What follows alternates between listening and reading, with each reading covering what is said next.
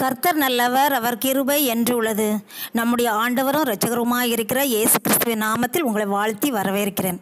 இந்த வாரம் என்ன வார்த்தை சொல்ல வேண்டும், அதை தாரும் என்று கேட்டதற்கு இயேசு தந்த ஜீவனுள்ள வார்த்தை எடுத்து வாசிப்போம்.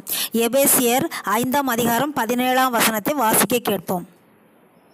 ஆகையால் நீங்கள் மதியற்றவர்களாயிராமல் கர்த்தருடைய சித்தம் இன்னதென்று உணர்ந்து கொள்ளுங்கள். நீங்கள் மதியற்றவர்களாய் இராமல், அப்படி என்றால் அறிவு இல்லாமல், உணர்வு இல்லாமல் வாழக்கூடாது. கர்த்தருடைய சித்தம், கர்த்தருடைய விருப்பம் இன்னதென்று நீங்கள் உணர்ந்து அறிவடைந்து வாழ வேண்டும் என்று சொன்னார். இப்போது நாட்கள் பொல்லாத நாட்கள், கடைசி நாட்களில் வந்து கொண்டு இருக்கிறோம். சீக்கிரத்திலே கர்த்தருடைய சித்தத்தை அறிந்து வாழுங்கள் என்று எச்சரித்து சொல்கிறார். மனிதனை உண்டாக்கின தேவனுக்கு ஒவ்வொருவரை பற்றியும் ஒவ்வொரு சித்தம் உண்டு. அதை நீங்கள் உலகத்தில் உள்ள மக்கள் எப்படி வாழ்கிறார்கள் அதன்படி நாமும் வாழக்கூடாது. எப்படி வாழ வேண்டும் என்று அப்போஸ்தலர் பவுல் ரோமருக்கு எழுதிய நிருபத்தில் 12ஆம் அதிகாரம் 2ஆம் வசனத்தில் எழுதியிருக்கிறார். நீங்கள் இந்த பிரபஞ்சத்திற்கு ஒத்த வேஷம் தெரியாமல் தேவனுடைய நன்மையும் பிரியமும் பரிபூரணமான சித்தம் இன்னதென்று பகுத்தறியத்தக்கதாக உங்கள் மனம் புதிதாகிறதுனாலே மறுரூபமாக்குங்கள்.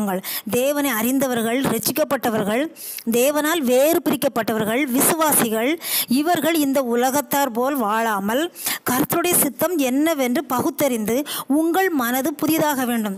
ஒருவன் கிறிஸ்துவுக்குள் இருந்தால் புதிதாகி கொண்டே இருப்பான். வேதத்தை வாசிக்க வாசிக்க, தியானிக்க தியானிக்க அவன் மறுரூபமாக்கப்படுவான்.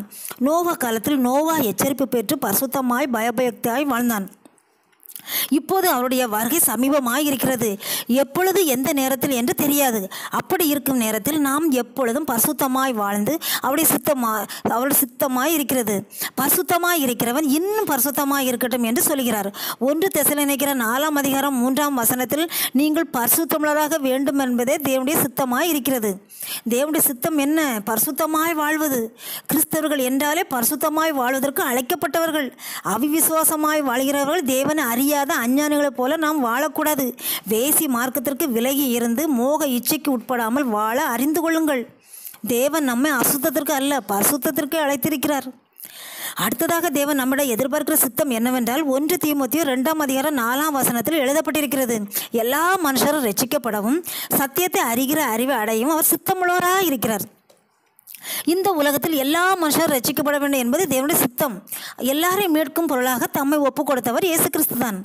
இயேசுதான் நம்முடைய பாவங்களுக்காக, நம்முடைய அக்கிரமங்களுக்காக, நம்முடைய மீறுதலுக்காக இந்த பூமியிலே ரத்தம் சிந்தி நமக்காக மரித்தும் எழுந்தும் இப்போது உயிரோடும் இருக்கிறவர். பாவிகளை ரட்சிக்கவே இந்த உலகத்திற்கு வந்தவர். அவரை அறிந்தால் ரட்சிக்கப்படுவாய். ரட்சிப்பு கர்த்தருடையது. ஆதி அப்போஸ்தலர் காலத்தில் எப்படி ரட்சிக்கப்பட்டார்கள் தெரியுமா? 3000, 5000 அதற்கு அதிகமானோர் சபையில் சேர்த்து கொள்ளப்பட்டார்கள் ஒவ்வொரு நாளும் என்று வாசிக்கிறோம். அதே போல இன்றும் எல்லாரும் ரட்சிக்கப்பட வேண்டும் என்பதே தேவ சித்தம். அடுத்ததாக பார்த்தால் சத்தியத்தை அறிகிற அறிவை அடைய வேண்டும். இந்த சத்தியத்தை, அதாவது வேத வார்த்தைகளை அறிய வேண்டும். இந்த வேத வாக்கியம் எல்லாம் தேவ ஆவியால் அருளப்பட்டது. வேத சத்தியத்தை அறியும் போது தேறினவர்களாகவும் எந்த நற்கிரியை செய்ய தகுதியுள்ளவர்களாகவும் உபதேசத்துக்கும் கடிந்து கொள்வதற்கும் சீர்திருத்தத்திற்கும் நீதியை படிப்பித்தலுக்கும் பிரயோஜனமாக இருக்கிறது. சத்தியத்தை அறிவீர்கள், சத்தியம் உங்களை விடுதலையாக்கும். நமக்கு எந்த காரியத்தில் விடுதலை வேண்டுமோ அது எல்லாம் இந்த வேத புஸ்தகத்தில் இருக்கிறது. எப்படி இருக்க வேண்டும், எப்படி நடக்க வேண்டும், எப்படி வாழ வேண்டும் என்று கற்றுக் கொடுக்கிறது. தாவீது ராஜா சொல்கிறார், என் கால்களுக்கு தீபமும் என் பாதைக்கு வெளிச்சமுமாக இருக்கிறது. பேதையே ஞானியாக்கிறது, உணர்வடை செய்யும், கண்களுக்கு தெளிவை உண்டாக்கும், ஆத்மாவை உயிர்ப்பிக்கும். இந்த சத்தியத்தை அறிகிற அறிவினால் நிரப்பப்பட வேண்டும் என்பது தேவனுடைய சித்தமாக இருக்கிறது. அடுத்ததாக பார்த்தால் 1 தெசலோனிக்கேயர் 5ஆம் அதிகாரம் 14 முதல் 18 வரை தேவனுடைய சித்தம் என்ன என்று எழுதப்பட்டிருக்கிறது. முதலாவது, ஒழுங்கில்லாதவர்களுக்கு புத்தி சொல்லுங்கள். தேவனை விசுவாசிப்பவர்கள், சபையில் இருப்பவர்கள் ஒழுங்கில்லாமல் இருந்தால் புத்தி சொல்ல வேண்டும் என்று அப்போஸ்தலர் பவுல் சொல்கிறார். ஒழுங்கு மிக மிக அவசியம். சில பேர் ஜெபம் செல்வதில் ஒழுங்கு இருக்காது, பைபிள் வாசிப்பதில் ஒழுங்கு இருக்காது, இங்கொன்றும் அங்கொன்றுமாய் வாசிப்பார்கள். தேவனை ஆராதிக்க ஆலயத்துக்கு வருவதில் ஒருவருக்கும் ஒழுங்கு, நிறைய பேருக்கு ஒழுங்கு இருக்காது. கரெக்டாக டைம் 9 மணி என்றால் 9:45, 9:30 தான் வந்து சேர்வார்கள். இப்படி ஒழுங்கில்லாமல் இருப்பதை பார்த்தான் தவறான பாதையில் போய் கொண்டிருப்பவர்கள், இப்படி இருப்பவர்களை பார்த்தான் புத்தி சொல்ல வேண்டும் என்று தேவ சித்தமாக இருக்கிறது. இரண்டாவது பார்த்தா திடனர்களை தேற்றுங்கள். ஏதோ ஒரு வகையில் நெருக்கம், போராட்டம், துன்பங்கள் மத்தியில் இருப்பவர்கள் சோர்ந்து போய் இனி என்ன செய்வது, எப்படி வாழப்போகிறோமோ என்று வாழ்க்கையில் ஒரு உறுதி இல்லாமல் இருப்பவர்களை பார்த்து நாம் தேற்ற வேண்டும் என்பது தேவனுடைய சித்தமாக இருக்கிறது. அடுத்ததாக பார்த்தால் பலவீனரை தாங்குங்கள். விசுவாச குடும்பத்தாரோ நிறைய பேர் பலவீனராக இருப்பார்கள். எதில் பலவீனம் என்றால் சாப்பாட்டுக்கே வழி இல்லாமல் இருப்பார்கள், தேவைகள் சந்திக்கப்படாமல் இருப்பார்கள், போதுமான வருமானம் இல்லாமல் இருப்பவர்களுக்கு கை கொடுத்து நாம் உதவ வேண்டும். வியாதியில் ஏதோ ஒரு நெருக்கம், துன்பத்தில் மத்தியில் பலவீனமாக இருந்து கொண்டிருக்கிறவர்களுக்கு நாம் அவர்களுக்கு ஏற்ற தக்க உதவி செய்ய வேண்டும். இது தேவனுடைய சித்தமாக இருக்கிறது. அடுத்ததாக பார்த்தால் எல்லாரிடமும் நீடி சாந்தமாக இருக்க வேண்டும். நாம் எல்லா விசுவாசங்களிடம் பேசும்போது அமைதியாக சாந்தமாக பேச வேண்டும். மோசேயை பார்த்தால் தேவனே சாட்சி கொடுக்கிறார். எல்லா மனுஷர்களும் மிகுந்த சாந்த குணமுள்ளவன். அந்த அளவு சாந்த குணம் இருந்ததுனால தானே மோசே இஸ்ரவேல் ஜனங்களுக்கு மீட்பனவும் தலைவனாக இருக்க முடிந்தது. நாம் எல்லாரிடமும் சாந்தமாக இருக்க பழகிக்கொள்வோம். இதுவும் தேவனுடைய சித்தமாக இருக்கிறது. அடுத்ததாக பார்த்தால் ஒருவன் மற்றொருவன் செய்யும் தீமைக்கு தீமை செய்யாதபடி பாருங்கள். ஒருவன் நமக்கு தீமையான காரியம் செய்தால் பதிலுக்கு பதில் தீமை செய்யாமல் இருப்பது தேவனுடைய சித்தமாக இருக்கிறது. இயேசு கிறிஸ்து இந்த பூமியில் என்ன சொல்லிக் கொடுத்தார்? மத்தேயு சுவிசேஷம் 5ஆம் அதிகாரம் 44 எழுதப்பட்டிருக்கிறது. உங்கள் சத்துருக்களை சிநேகியுங்கள், உங்களை சபிக்கிறவர்களை ஆசீர்வதியுங்கள், உங்களை பகைக்கிறவர்களுக்கு நன்மை செய்யுங்கள், உங்களை நிந்திக்கிறவர்களுக்காகவும் உங்களை துன்பப்படுத்துகிறவர்களுக்காகவும் ஜெபம் பண்ணுங்கள். இப்படி செய்தால் தேவனுக்கு முன்பாக பிரியமாயிருக்கும். அடுத்த சித்தம் என்னவென்று பார்த்தால் உங்களுக்குள்ளும் மற்ற யாவருக்குள்ளும் எப்பொழுதும் நன்மை செய்ய நாடுங்கள். அப்போஸ்தலர் 10:38 எழுதப்பட்டிருக்கிற இயேசு ஜனங்களுக்கு நன்மை செய்கிறாராவே சுற்றித் திரிந்தாராம். பிரசங்கி 3:12 சாலமோன் ராஜா எழுதி வைத்திருக்கிறார். உயிரோடு இருக்கையில் நன்மை செய்வதுமே இல்லாமல் வேறொரு நன்மையும் மனுஷனுக்கு இல்லை என்று அறிந்தேன். அதனால் நாமும் மற்றவர்களுக்கு சோர்ந்து போகாமல் நன்மை செய்வர்களாக இருப்போம். அடுத்த சித்தம் என்ன என்று பார்த்தால் எப்பொழுதும் சந்தோஷமாயிருங்கள்.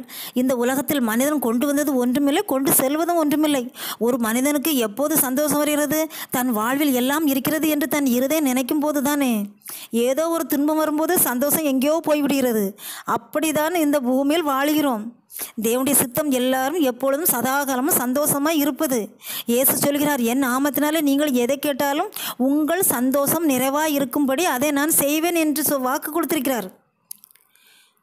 வாழ்க்கையில் நல்லதோ கெட்டதோ எப்பொழுதும் சந்தோஷமாக மகிழ்ச்சியாக இருப்பது தேவனுடைய சித்தம். அடுத்த சித்தம் இடைவிடாமல் ஜெபம் பண்ணுங்கள். நாம் அவருடைய சித்தத்தின்படி ஜெபம் பண்ணுகிறோமா? இயேசு வனாந்தரத்தில் ராம் முழுவதும் அதிகாலையில் கெஸ்தமனே தோட்டத்தில் தனியாக எப்பொழுதும் ஜெபம் பண்ணினார் என்று வேதத்தில் வாசிக்கிறோம். நாமும் தேவனை நோக்கி ஒரு சிறிய காரியம் என்றாலும் ஒரு பெரிய காரியம் என்றாலும் எப்பொழுதும் ஜெபம் பண்ணுவது தேவனுடைய சித்தமாக இருக்கிறது. அடுத்த சித்தம் என்னவென்று பார்த்தால் சோஸ்திரம் செய்ய வேண்டுமாம். நாம் தேவனிடத்திலிருந்து நன்மையான காரியங்களை பெற்றவுடன் நன்றி சொல்ல வேண்டும். இது வேதத்தில் பார்த்தால் 10 தொழுநோயாளிகள் இயேசு சுகமாக்கினார். ஆனால் திரும்பி ஒருவன் மாத்திரம் நன்றி சொல்ல வந்தான். இயேசுவே கேட்டார், மீதி 9 பேர் எங்கே? வேதம் நம்மை எச்சரிக்கிறது, நன்றியுள்ளாய் இருங்கள். நாம் எப்பொழுதும் எல்லா நேரத்திலும் சோஸ்திரம் சொல்லுவோம். இதுவே தேவனுடைய பார்வைக்கு பிரியமானது. இந்த தேவனுடைய சித்தத்தை அறிந்து அதன்படி வாழும்போது நமக்கு தேவன் என்ன ஆசீர்வாதம் வைத்திருக்கிறார் என்று பார்ப்போம். முதலாவதாக மார்க்கு சுவிசேஷம் 3ஆம் அதிகாரம் 35 எழுதப்பட்டிருக்கிறது. தேவனுடைய சித்தத்தின்படி செய்கிறவன் எவனோ அவனே எனக்கு சகோதரன், எனக்கு சகோதரியும், எனக்கு தாயுமாய் இருக்கிறான் என்றார். தேவனுடைய சித்தத்தின்படி செய்கிறவன் எவனோ என்று இயேசு சொல்கிறார். நாம் முன்னால் பார்த்தோம் தேவனுடைய சித்தம் எது என்று பார்த்தோம். ஒருவன் ரட்சிக்கப்பட்டு சத்தியத்தை அறிந்து பரிசுத்தமாய் வாழ்வதுதான் தேவனுடைய சித்தமாய் இருக்கிறது. மற்றுள்ள சித்தத்தின்படி அவன் இருக்கும்போது தேவன் உங்களோடு எப்படி இருப்பாராம்? சகோதரனாக, சகோதரியாக, மற்றும் தாயாக, சிநேகிதனாக, தகப்பனாக அவருடைய ஐக்கியம் இருக்குமாம். எவ்வளவு பெரிய சந்தோஷம் பார்த்தீர்களா? இரண்டாவது என்ன ஆசீர்வாதம் என்றால் 1 யோவான் 2ஆம் அதிகாரம் 17 எழுதப்பட்டிருக்கிறது. தேவனுடைய சித்தத்தின்படி செய்கிறவன் எவனோ என்றென்றைக்கு நிலைத்திருப்பான். இயேசு சொன்னார், ஒருவன் என்னில் நிலைத்திருந்தால் நானும் அவனில் நிலைத்திருப்பேன். நாம் உலகத்தில் உள்ளவைகளுக்கு அன்பு கூறாமல் தேவனுடைய சித்தம் என்னதென்று அறிந்து அதன்படி வாழும் போதுதான் என்றென்றைக்கு நிலைத்திருப்பானாம். இயேசு சொல்கிறார், நானே மெய்யான திராட்சை செடி. இந்த செடியில் நாம் கொடியாக இருந்து நிலைத்திருந்தால் நாம் மற்றவர்களுக்கு கனி கொடுப்போம். நிலைத்திராவிட்டால் கனி கொடுக்க முடியாது. நாம் அவருடைய சித்தத்தை செய்யும் போது நாம் அவரில் சதா காலமும் நிலைத்திருக்கும் பாக்கியத்தை நமக்கு கொடுக்கிறார். மூன்றாவது ஆசீர்வாதம் என்னவென்று பார்த்தால் யோவான் சுவிசேஷம் 9:32 சொல்லப்பட்டிருக்கிறது. ஒருவன் தேவ பக்துடனாய் இருந்து அவருக்கு சித்தமானதை செய்தால் அவனுக்கு செவி கொடுப்பார். 1 யோவான் 5:14 எழுதப்பட்டிருக்கிறது. நாம் எதையாயிலும் அவருடைய சித்தத்தின்படி கேட்டால் அவர் நமக்கு செவி கொடுக்கிறார் என்பதே அவரை பற்றி நாம் கொண்டிருக்கிற தைரியம். அவருடைய சித்தத்தின்படி செய்யும்போது நாம் கேட்கிறது எதுவோ உடனே பதில் தருவார், மறுமொழி உடனே கொடுப்பார். பிரியமானவர்களே, இதை கேட்டுக்கொண்டிருக்கும் விசுவாசிகளே, நீங்களும் கர்த்தருக்கு பிரியமான சித்தத்தை செய்யுங்கள். மதியற்றவர்களாய் இராமல் இன்னதென்று நீங்கள் இப்போது உணர்ந்து கொண்டீர்கள், அறிந்து கொண்டீர்கள். இதன்படி வாழ இப்போது இயேசுவிடம் ஒப்பு கொடுப்போம். நான் எனக்கு நடந்த ஒரு அனுபவத்தை சொல்கிறேன். நான் முதலில் கத்தோலிக்க சபையில் இருக்கும்போதே எனக்கு சொப்பனங்களும் தரிசனங்களும் தந்து கடைசியில் இயேசு என்னோடு பேசுவதை நான் கேட்பேன்.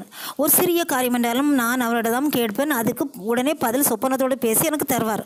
அதனால் நான் என்ன நினைப்பேன், இதுதான் உண்மையானது என்று நினைப்பேன். யாரும் என்னிடம் சொன்னால் வாக்குவாதமும் பண்ணுவேன். ஆனால் கல்யாணம் முடிந்து இடையில் தான் வார்த்தையோடு இயேசு பேசினார். அதன் பிறகுதான் வேத புத்தகம் வாங்கி அதை படிக்கிறேன். அவர் பேச பேச ஒரு டைரியில் எழுதி வைப்பேன்.